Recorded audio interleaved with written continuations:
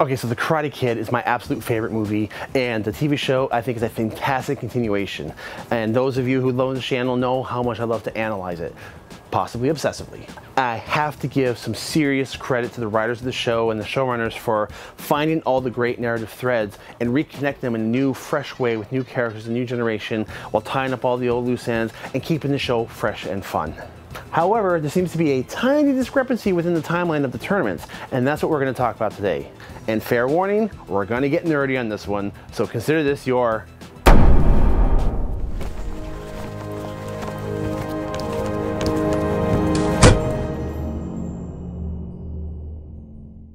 Okay, once again, spoiler alerts. If you have not watched the movies or the shows, specifically season 3, go do that before watching this episode. We're going to be talking about some story elements, so if you don't want things spoiled for you, pause, go watch, come back, and resume. Yes, it's just a movie. Yes, it's just a TV show. And for those of you who are saying it doesn't really matter, you're not wrong. But I don't care. I enjoy it, and I love doing these deep dives, and it seems like some of you seem to appreciate them as well. With all that being said, let's take a look at the tournament timeline. Now, we're going to look at the timeline they said it is, then we're going to talk about the timeline that should be, and then we're going to talk about what it really should be. But before we get to all that, first let's understand the timeline we're working in general. And once again, so the original Karate Kid film takes place in 1984, and as they established at the beginning of the school year, we're assuming it's probably right around the beginning of August timeline, roughly. And it goes until Wednesday, December 19th, which was the date of the tournament. Yes, I looked that up. The Karate Kid 2 picks up right where the first one left off, and then we time jump to the summer of '85, which is their trip to Okinawa. So the whole film takes place roughly during that summer. Karate Kid 3 takes place at the end of summer in 1985 because they're talking about Daniel going back to college, and it goes up against the next tournament, which is also December. So overall, the movie series takes place in the time frame of approximately a year and a half. So Cobra Kai Season 1 starts off roughly around September, October in 2017, and it goes all the way through May 19th, 2018, which is the date of the tournament, which is about 8 months, which is a lot more believable for Miguel to have 8 months of training and perform well at a tournament compared to Daniel's approximately a month and a half. So Cobra Kai Season 2 follows suit with Karate Kid 2 in that it picks up right where the first one left off and takes place over the following summer, which in this case is the summer of 2018. And Cobra Kai Season 3 takes place roughly about 2 weeks into the school season and goes up into around Christmas time. So again, roughly around the same time frame as Karate Kid 3. So it's interesting that the Cobra Kai first 3 seasons fall within a very similar time frame as the movies. Again, roughly about a year and a half. And based on where they left off, we can assume that Cobra Kai Season 4 will take place roughly from that point on up into the tournament in May again. So what discrepancy are we talking about with the tournament timeline? Well, in Season 3, when Robbie's doing research on John Kreese, he comes across 2 articles. And if you pause it, you can actually read those articles and get some interesting information out of it. So the article is basically covering Johnny's win of the 1983 All-Valley Tournament, in which he beat Tommy for first place. Now, we knew this in Cobra Kai Season 2 when they're talking about it. And then the article goes on to say that Bobby beat Darryl Vidal for 3rd place. Okay, the first problem I have with this timeline is Darryl Vidal winded up in 4th place. No way, he was much better than that. The other thing though is the article mentions that Vidal was the 1981 All-Valley champion. Okay, so now we have some dates to work with. Vidal won 1981, Johnny won 1983, and we know Daniel won 84 and 85. So the question is, what about 1982? That's pretty easy to figure out. The article says that Johnny's 1983 win was his 2nd straight title, which means he won 82. And this falls in line with what Johnny's telling Miguel in Season 1 that he won a couple of tournaments. Okay, so there we go. Vidal 81, Johnny 82, Johnny 83, Daniel 84 and 85. So what's the problem with this timeline? Well, specifically the part where in Karate Kid 3 when Daniel wins and beats Mike Barnes, the announcer says winner and the first ever to win 2 years in a row. So if that's true, Johnny couldn't be the victor of 82 and 83. He couldn't have won 2 years in a row. They even make the point in the show to constantly refer to Daniel as the 2-time champ, the 2-time champ. He shows up at the tournament committee and they're all fawning over him. Now it's possible that they give him the attention because he's probably been involved all this time and Johnny obviously went off and fell into his rut, but something's not lining up here.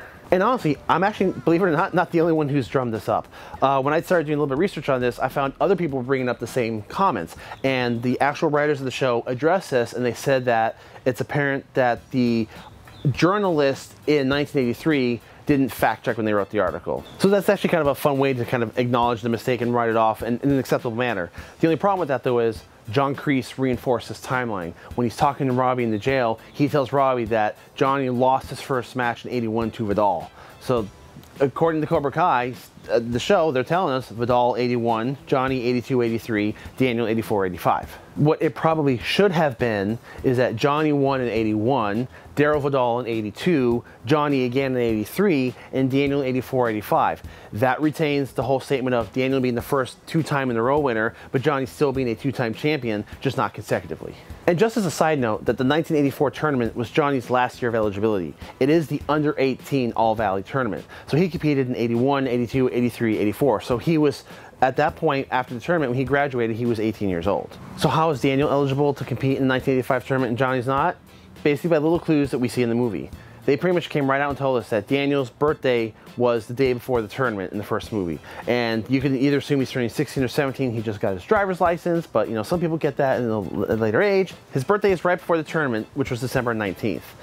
If he had just turned 17, for the following year for the 1985 tournament, it's possible the tournament was held a week or two earlier. It could have been a certain weekend or a certain date in December that Daniel turned 17 after that. It still fits within the timeline. So Daniel was still eligible, Johnny was not at that point. And for some reason now in the Cobra Kai TV series, the tournament is now being held in May instead of December. So at some point things shifted. So what happened? Did the journalist in the story make a mistake writing an article? Did John Kreese lie, or is he remembering it wrong? Is there a continuity error? Did the announcer at the end of Karate Kid 3 have wrong information? Or am I just reading too much into this? Nah.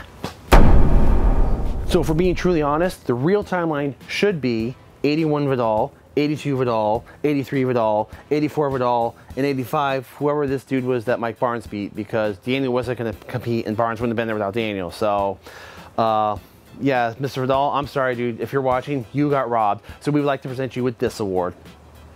I know it's not much, but you earned it. So here's the fun question.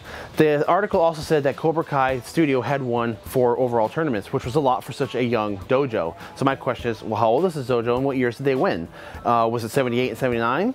We do see a 1979 trophy in the Cobra Kai dojo in the first movie, but then again, there's other trophies in the mix, such as Johnny's 1981 Reseda semifinal second place trophy and a second class first place trophy, whatever tournaments those happen to be. So, here's my question to the writers. If anyone from the show is watching, we're curious, let us know. When did Cobra Kai open? We know it had to be at least as early as 1978 in order to accommodate a minimum of 4 wins, but we also see a picture on the wall where John Kreese competed in the Army from 1970 to 1972. So we have to assume it's somewhere between 72 to 78. So I'm actually appealing to the writers and showrunners of the show. If any of you happen to be watching whatsoever, I know season 4 is about to start filming, but if there's any way you guys can slip in any information as to when the dojo opened or what other tournaments the Cobra Kai won, you would make me one of the happiest Karate Kid nerds on the planet.